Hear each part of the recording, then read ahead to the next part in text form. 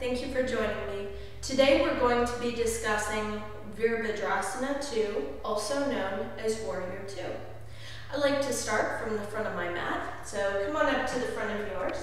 Let's begin into Dasana, grounding down through the spots under the big toe, under the little toe, and the inside and the outside of the heels.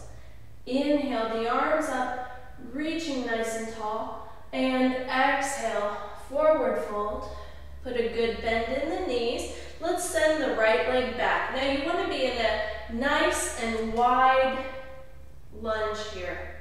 The back foot is going to rotate and spin down so that now you're lined up with your front heel being in line with either your back foot's heel or your back foot's arch.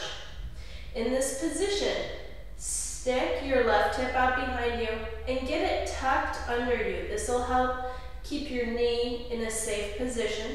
Draw the belly to the spine and come on up. Now when I come up, I like to have my hands on my hips. That way you can feel if your hips are rotated to the side. And you can bring them square. And then check the rib cage, because just because your hips are facing one direction doesn't mean your ribs are. Then at the end, you release the arms. They reach out by your sides. Now when you're in this position, before you move your head, when you look out of the corners of your eyes, in your peripheral vision, you should see your fingers. Okay, so you should at least be able to see your thumbs here. Now, the head turns to gaze out over the left fingers. And while you're here, take a glance down at your left knee. Make sure it is tracking out over the second and third toes. Keep a nice straight right leg and press into the outside edge of the right foot. As you inhale and exhale, you can think of reaching your fingertips to opposite walls and letting yourself go deeper into your lunge.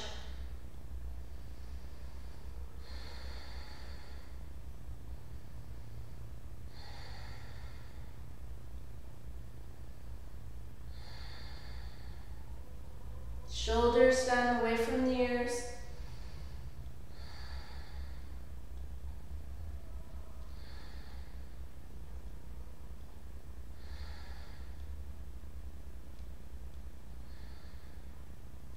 And exhale, straighten the left knee. Go ahead, let your arms come by your sides and down to your hips. We're going to turn our left foot so that it faces forward. We want to make sure we're lined up here because we're then going to turn our right foot out. So double check that when you did that, your right heel now is lined up with either your left arch or your left heel. Now go ahead, put a bend in that knee and take a look to make sure you're tracking over the second and third toes. To square up your hips if they're not square, let that right hip stick out behind you. And that'll help get the openness that you need. Check the rib cage. The arms reach out by your sides. See your fingers in your periphery. And then gaze over the fingers of your right hand.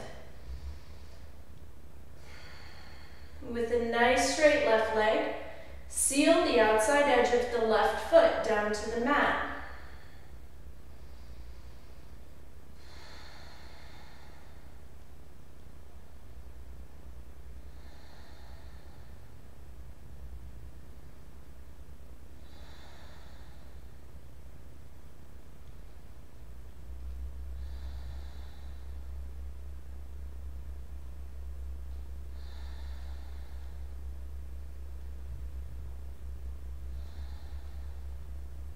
Lower your arms, bring your hands to your hips, straighten that leg, turn your toes to face forward, and you can kind of heel toe your feet back together.